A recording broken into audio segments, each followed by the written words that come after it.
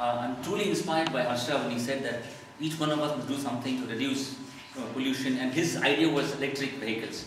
So Mr. Topic Master, fellow Toastmasters and guests, my idea of success is every Bangalorean can do his bit or her bit to reduce global warming pollution. If not electric vehicles, I decided to hop on to the Volvo, BMTC Volvo. Let someone else drive you to work. That's success. Let me explain. I first had to succeed in convincing my better half to leave my car, hop on to Volvo and reach Whitefield from Basungudi. All for the sake of reducing global warming and pollution. Right? So, Residency Road, bus stop, a young lady boarded the bus. And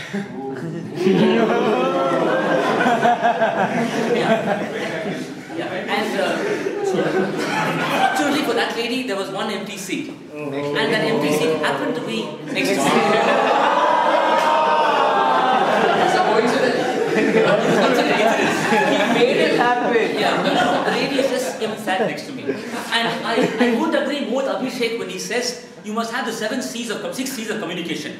You know, first thing is consideration.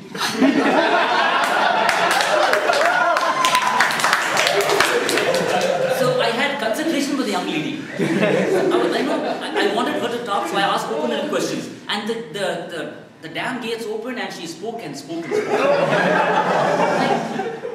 Then another friend of mine, he was on the same bus.